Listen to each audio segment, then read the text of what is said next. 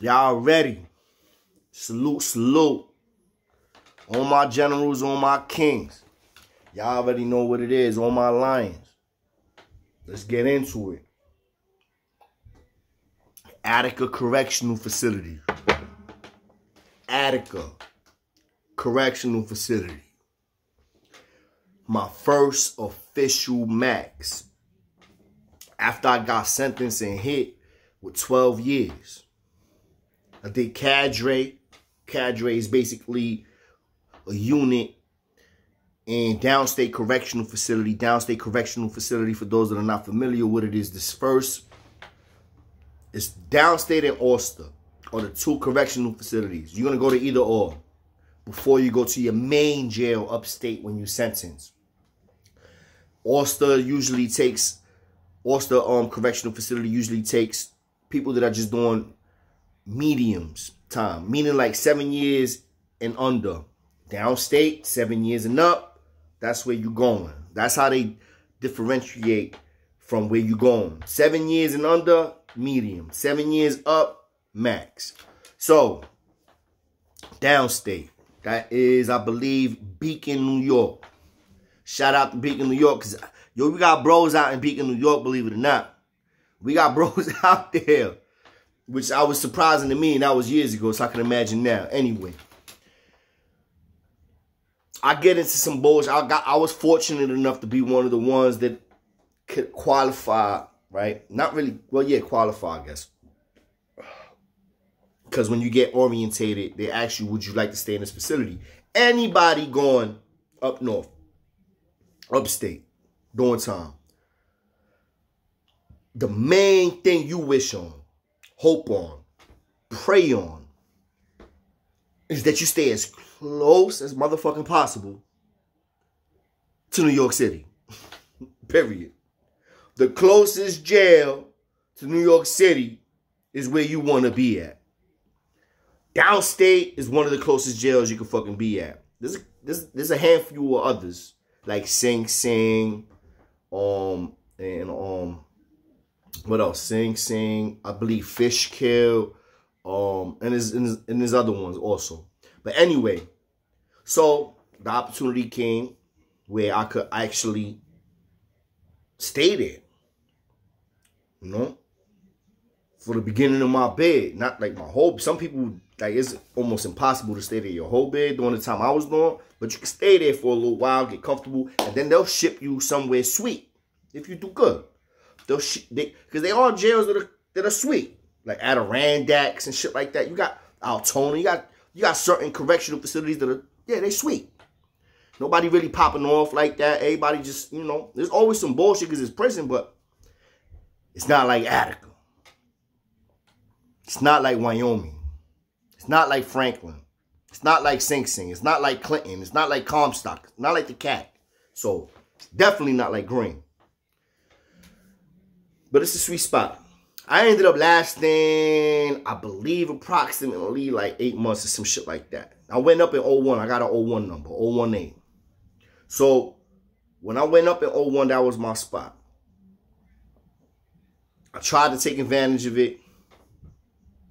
Shout out to my nigga Cito, that's my twin. Shout out to my nigga Panner, that's my twin. Shout out to Steve-O, that's my twin from Highbridge, BX, repping all day, every day. Who else?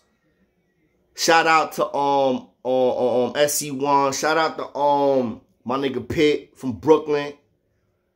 Who else? I know I'm missing a bunch. It was a couple of real motherfuckers in there. I ain't gonna lie. It was. Even though it was a little kind of a soft spot, there was some real dudes in there. You know, but they was playing chess and not checkers. Feel me? But anyway, my dumb ass ended up playing checkers when I was in there.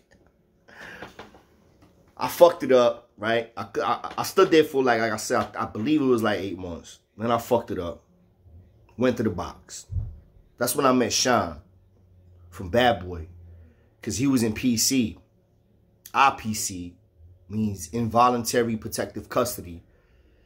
Because of the case. He had a high, you know, that was a high profile case at that time. And remember what I'm talking about. I went up 01. That's the same time that he got hit with like The same amount of time I think I got. I got 12. I think he had like 12 or 15 or something like that, or 10, something like that.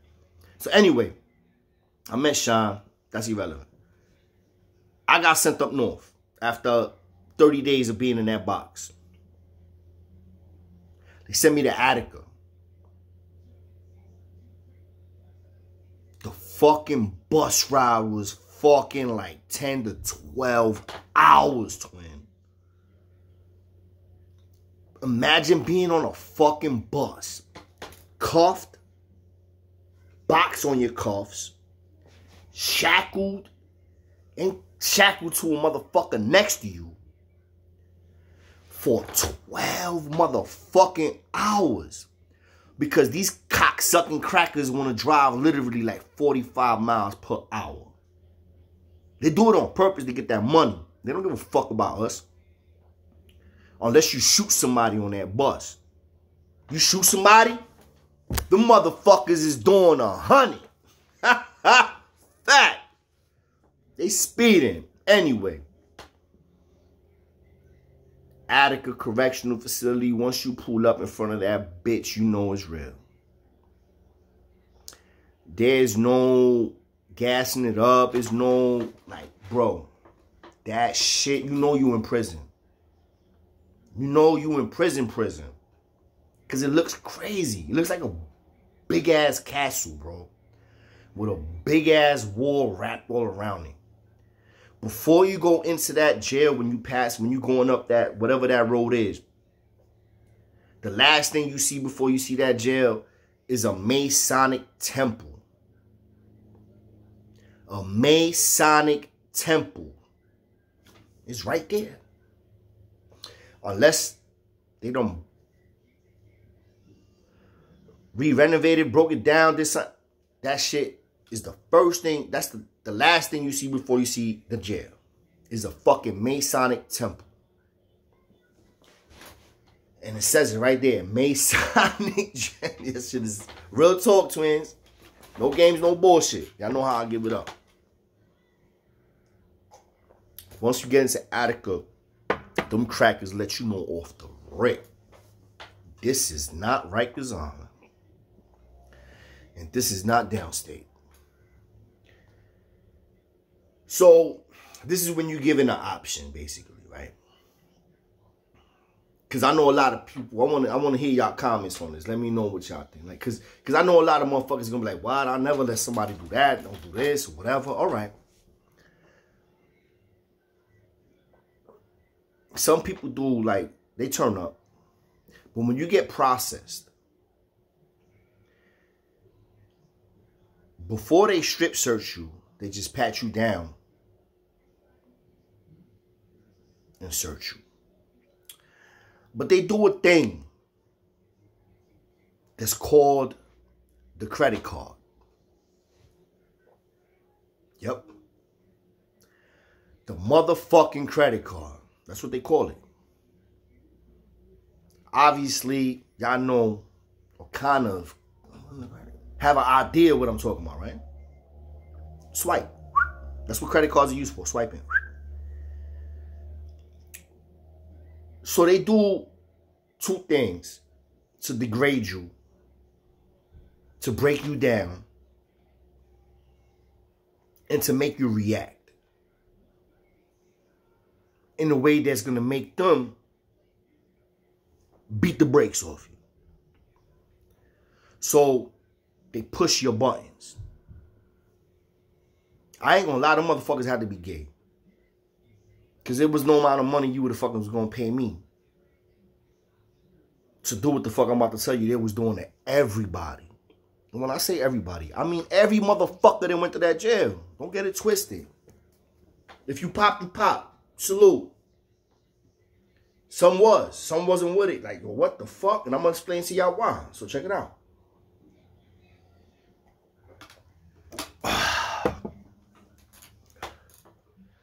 They knew the way that when I say we, I say convicts, inmates, prisoners.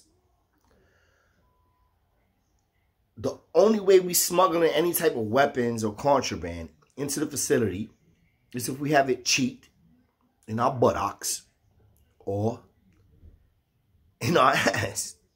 No homo. But that's what it is. It's either both or it's cheat. Some people try to stash it in their clothes, but no. When it comes to a weapon, a razor, that's in your ass, man. 9 times out of 10. Because that's the only way you could, like, guarantee that you're not going to get caught with it. Because if you got it wrapped up right, you got the string on it, you got the holster, make sure you ain't cut. You know what I mean? You do it properly. And we're not talking about no fucking big. We talking about a small-ass little fucking razor. You know what I'm saying? It's through your ass for being cheap. These motherfuckers will have you put your hands on the wall, back you up, and then put their fucking hand like this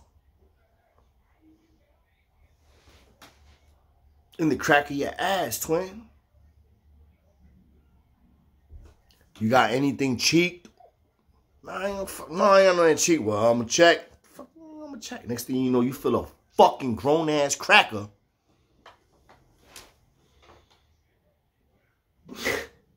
putting his fucking hand between your butt. Not like inside your pants.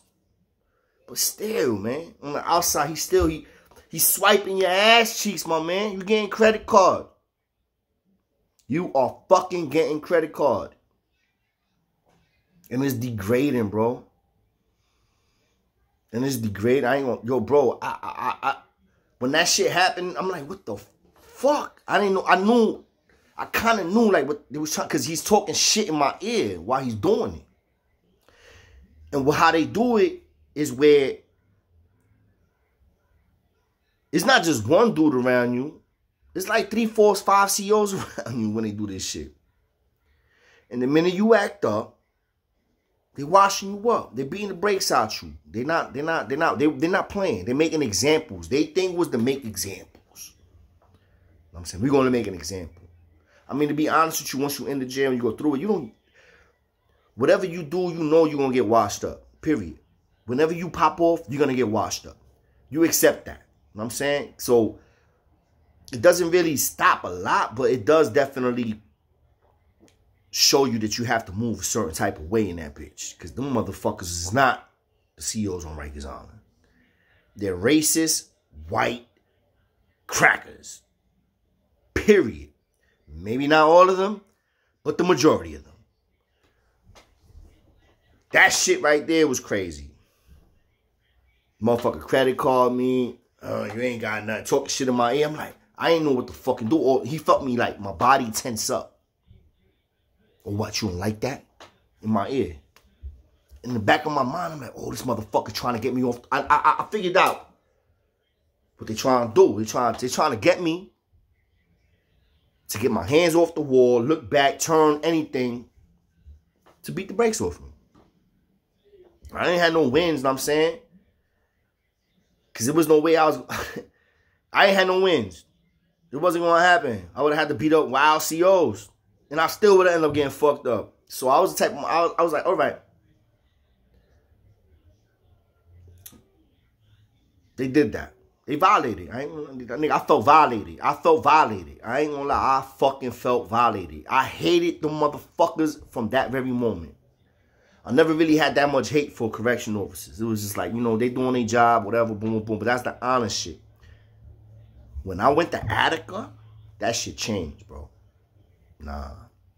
I felt violated, my nigga. And they violate every motherfucker that goes through that jail.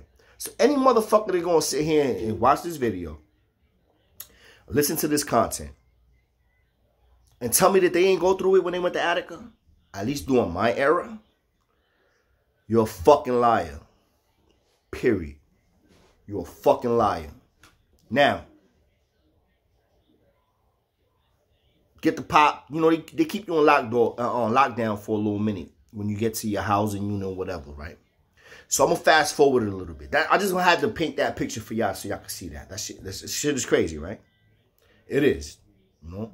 And they was doing that every day. Think about it. Every day is new inmates coming in. New convicts coming in. Every day. And that's what they doing, them motherfuckers. Every day, bro. Think about that. And then every day, there's probably one or two. It's like, yo, what the fuck? And they turn around. They just Bruce Lee your ass, bro. And leave your ass leaking in the fucking floor. Yo, they do dirty. They was doing niggas dirty in Attica. I'm not gonna lie. Them motherfuckers was on it. So check it out. I'm in population. So I'm in A block. It's a lot of killers out. I'm in the A block. They called it Afghanistan, bro. That's what A block was called, Afghanistan, because it was just nothing but young motherfuckers with lights out. And on top of it, they had nothing but young, white, racist COs that was just out to like always put work in also. No lie, twin. The COs was trying to put work in like the way we was on us. So it's like when you pop, you know what it is. You getting washed, so you might as well pop on them too. Get one of them, because they going to beat the brakes off you. Facts. Yo, it was young COs. They was all in their 20s. You got to put a couple of old heads. But in A block, nah. It was a bunch of correction officers that was like 20-something, 30-something. That's it. That's it. And you got a bunch of motherfuckers from New York City, upstate New York also, that's that same age, and they doing life in prison for murder, for armed robberies, all types of crazy shit. You feel me? That was when I first met Blue Boy. Shout out to Blue Boy. Salute. That motherfucker's crazy. I ain't even gonna lie. He a crazy motherfucker. But, so Blue Boy, basically, Blue Boy. So, when I'm in Attica, and I first hit the yard, the phones is all controlled by individual gangs. But the crazy shit is that you still can only stay on the phone for a certain amount of time. Like, you only get like a certain amount. The COs is like watching people like, yo, they monitor the amount of time that you on the phone to make it fair so that everybody else in there can get on the phone. But, you know, all you gotta do is punch your ID numbers in and your PIN and you call. But at that time, if you was king, you would have to hit the king phone. If you was blood phone. And it was like a couple of phones. I ain't gonna front. It was like 4, 5, 6 phones in that yard. And like in the Maxes, they got a lot of phones in them yards. But every phone, it was certain people. I can't say owned them, but thought they owned them. They was trying to claim them. So,